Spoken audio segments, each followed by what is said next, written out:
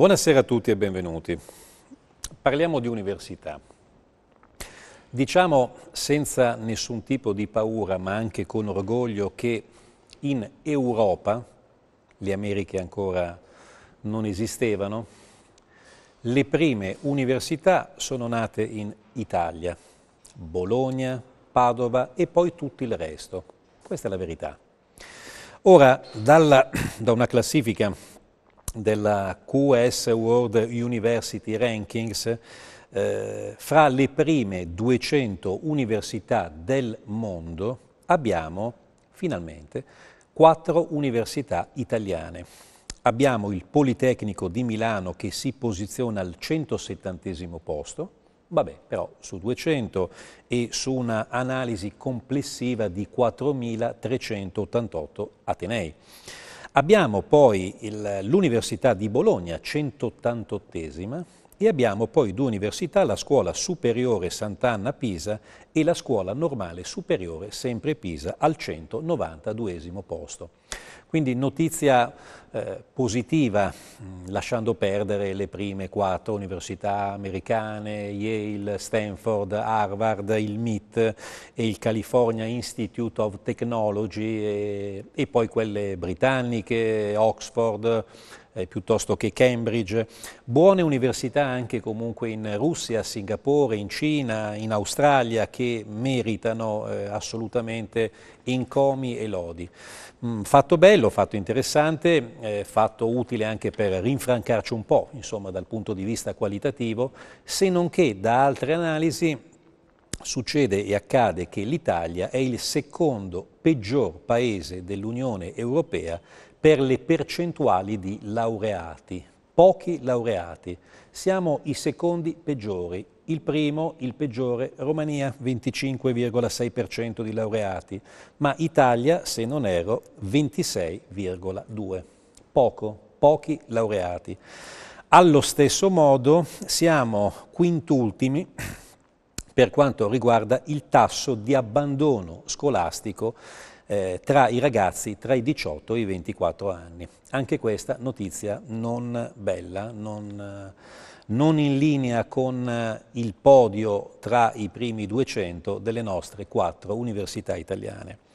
C'è un obiettivo in Europa nel 2020, quello di arrivare ad avere il 40% di laureati tra i 30 e i 34 anni. L'Italia, ribadisco, per quanto con percentuali basse fa la propria parte, abbiamo paesi dove spaccano, tra virgolette, dal punto di vista delle lauree, la Lituania con il 58,7, il Lussemburgo con il 54,6, Cipro con il 53,4, l'Irlanda con il 52,9 e vabbè, questo ce lo teniamo, insomma, bravi loro, evidentemente questa grande passione che forse da noi non c'è, ma o c'è poco. Ma perché da noi non c'è o c'è poco? Perché anche i giovani che sono intelligenti capiscono che spesso uno che poi si laurea si ritrova purtroppo a fare lavori non da laureato, onestissimi, dignitosissimi, servire al banco di un bar piuttosto che in un centro commerciale, piuttosto che al McDonald's, o comunque fare lo scaffalista in un supermercato, perché a differenza addirittura di quelli che possono essere dei lavori da laureato, perlomeno vieni pagato regolarmente con uno stipendio senza i vari co-co-co, progetto e tutto il resto, contratti un po' sballati che non assicurano un futuro a chi possa essere laureato. Allo stesso modo è passato un po' il concetto del laureato come carne da macello, da sfruttare in qualunque modo, pagarlo al minimo. Ci sono ingegneri che magari al primo impiego prendono uno stipendio inferiore, anche qui ribadisco tutti i lavori sono dignitosi, ma comunque si parla di una laurea, di un ingegnere laureato che possa prendere meno al primo impiego di un operaio che comunque fa benissimo il proprio lavoro, ma che è ovviamente sbilanciato per quelle che sono le competenze, per quelli che possono essere i valori. Si guarda poco dal punto di vista dell'università a quello che è l'inserimento nel mondo del lavoro e questo è un po' il disastro del nostro sistema di studi. Quindi bene, ribadisco da un lato il fatto di essere parcheggiati nelle zone alte della classifica, male per quella che è la gestione universitaria o anche post-universitaria in tema di sbocchi lavorativi, in tema di contatti, in tema di percorsi di inserimento.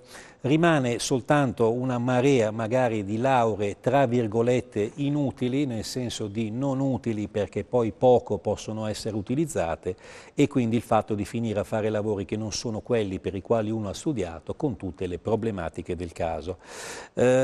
Quindi questi sono un po' i prospetti e i progetti e le previsioni attuali di un'Italia che, ribadisco, è stata la culla dell'università.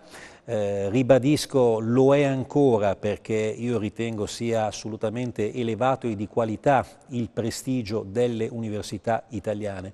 Forse a differenza delle altre università ci manca tutta quella parte che è quella successiva, al vedere, al capire che cosa poi succederà dopo gli studi. Grazie.